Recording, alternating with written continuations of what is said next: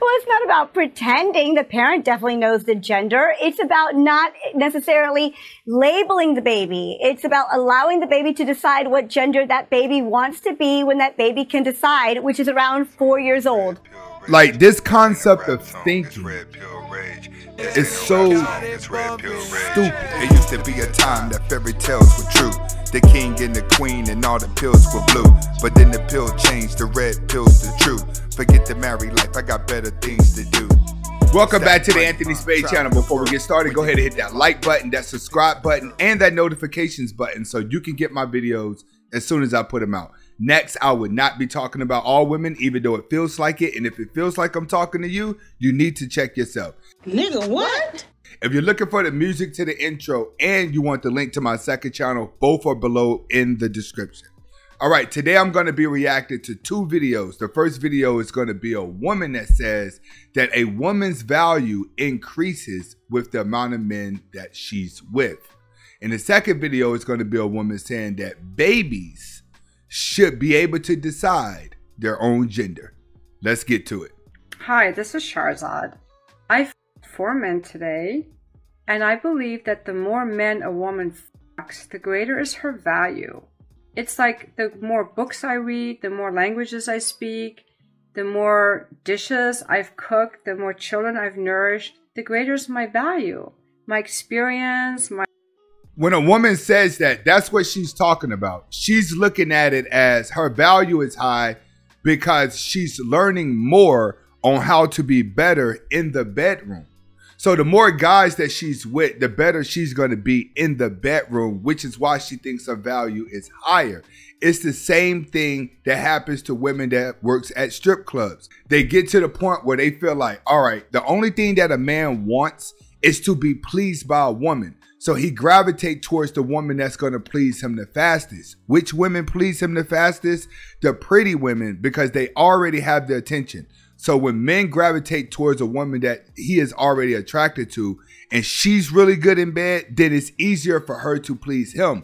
That's the mindset that women are always looking at it. Women would tell you, I want a guy to like me because of who I am. At the end of the day, no, you want a man to like you for how much he wants to sleep with you so you feel pretty.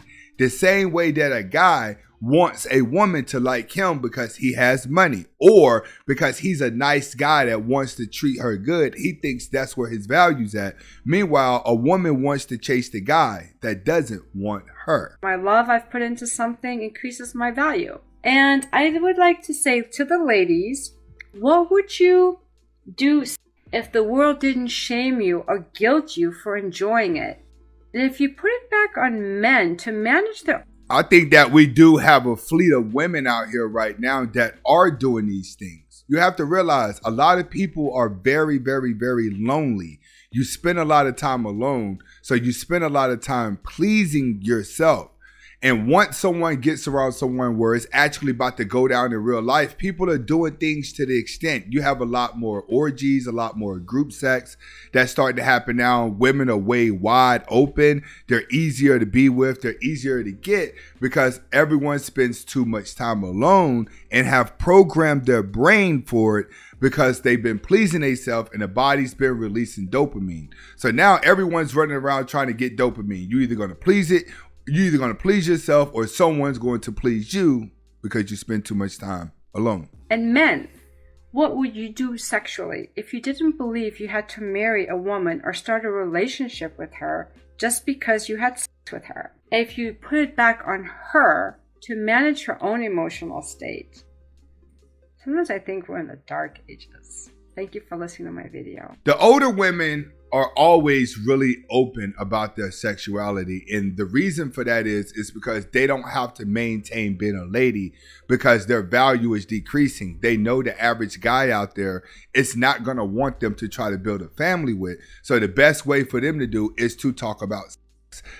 It's the fastest way for women to keep their attention on them whenever they are talking to guys. That's why, like, when you get around groups of women and there's men and there's women and there's debates, no one's sitting around talking about how to start a business. Everyone is always sitting around talking about men and women relationships, or what you would do in bed, or would you have a threesome with your husband? Would you do that? But it's always the women with beta males talking about this, because women can only talk about those things whenever they are around guys they're not attracted to. All right, the next video is going to be a video of a woman saying that babies should be able to decide their own gender. Let's get to it.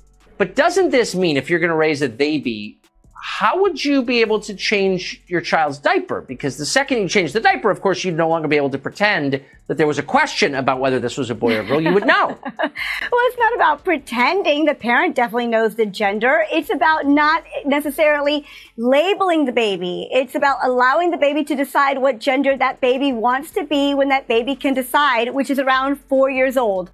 So from 0 to 4, the baby will not be labeled. The labeling theory will not apply from 0 to 4 years old. The baby will be a baby, neither a boy nor a girl. Like, this concept of thinking is so stupid. You know what I'm saying? So what's happening is women don't have any boundaries. Men are too weak to give women boundaries. So women are running free. All right. They always say an idle mind is a devil's playground, because any type of ideology can take over. That's what it's like with men in today's society becoming so weak that you're not giving women boundaries at all. So women are just running around feeling like they can do and say whatever makes them feel good and powerful. And that's what you have going on with this woman right here. It's just that no one's going to tell her she's wrong, because we have to accept it. Girl, whatever gender that baby chooses to be. What other profound life decisions do we think people ought to be making at the age of 4? Are there any others? Well, whether to get a tattoo, whether to get married, enlisting in the military, voting, drinking vodka, smoking Marlboro Reds. Is there anything else that we think 4-year-olds are ready to decide? This isn't actually a profound life decision. I mean, biologically, there's nothing really going on from 0 to 4 in that area that affects a person's life. Biologically, the experts say that boys and girls, all genders are alike. The boy's brain, the male brain, might be a little larger. The female's language might be a little bit more advanced. Okay, no sexism on my show. Hold on. Whoa, slow down. No, here you're out there like...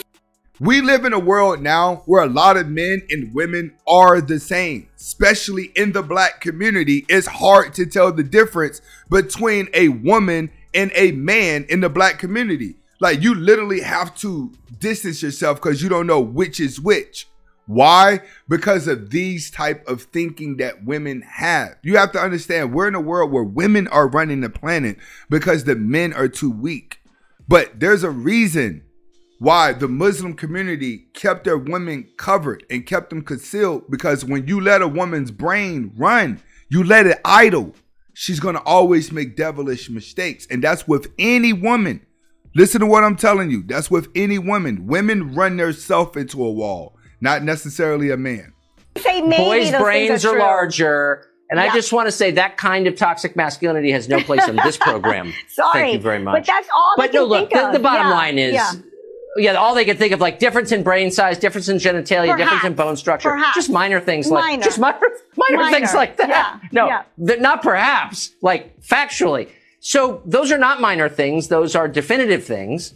Minor. So, like, why would you not tell your kids about that? You know, at some point they're going to drop trow and look down and say, wait, we look different. And you're going to be like, no, you don't. You're exactly the same. And that's lying, isn't it? That's when the child, they say, is around 4 years old. So around 0 to 4, we're not going to say to a little female, a girl that... Because during that age gap, it's typically when children are the most vulnerable. That's why they're putting them... The trans were in those preschools reading to those little kids. It's because you want 4 years to actually mold the child into what they want to be.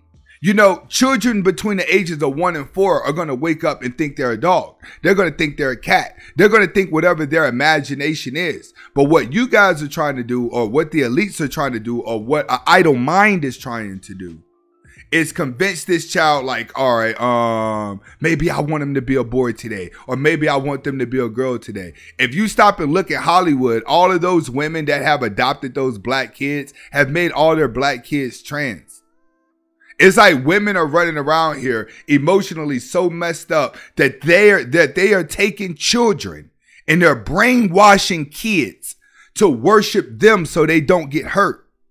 A lot of you guys, your mother emasculated you, which is why you're walking around very sensitive, just like a woman, while you and women are into the same thing. You're into jewelry. You're into clothes. You want your clothes tight. You're walking past stores looking off of a mirror to see what you look like. Every 5 seconds, a man is in the mirror, just like a woman, because he's been emasculated. That's what's happening here. You wonder why you getting played? You wondering why you come on the internet every day and hate women that you shouldn't have been with in the first place, right? If you stop and look at the woman that hurt you, it ain't all women. It's because you fell for the woman that made your little pee-pee hard and she didn't want you and you threw yourself onto her and you got played. Why? Because at a younger age, you were emasculated. And this is why, because of women just like this. You're a little princess, or boy, you're such a tiger. The labels are gone. You're not going to put that outside influence on a child. You're just going to be neutral. Everything's going to be neutral. The outside influence of biological reality. Not so would reality, you do this with anything perception. else? But could we decide that we're not going to acknowledge temperature or weather or traffic? And you could just say, you know what? I don't think it's raining outside. Or you can decide whether it's raining outside. I mean, the weatherman says it is, that there's snow on the ground. Or the weather, you know what I mean? The weatherman says that it's 15 degrees out. But I'm going to, you know what I mean? Just kind of make up my own reality. The parents who are really leading this movement. We acknowledge biology and nature as real, right? But the biology, the parents who came out with this, who came out in the New York Times and started this baby awareness, this gender neutral awareness for babies, basically said, why should people be so obsessed if your baby is going to be a boy or a girl?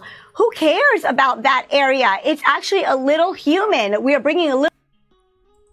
This is exactly what happens when you allow the world to pretend to be whatever it is that they want to be. The world that we live in now, I feel sorry for the generation that's coming up because there's no future for you. There's nowhere for you to go. Everyone is in a state of mind of confusion.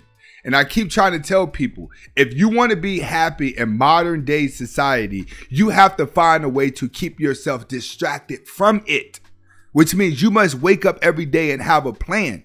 Because if you allow your mind to idle, you're going to go through your whole day having a whole bunch of emotional swings. And you're going to think that you do not fit in society. And you're going to wonder why you're still alive.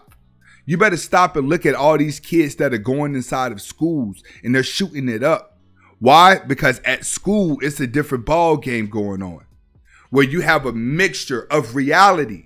These kids are being brainwashed online that when you come into reality, you don't even fit in anymore. So it's easier to take yourself out or take someone else out with you because you don't even see a reason to live.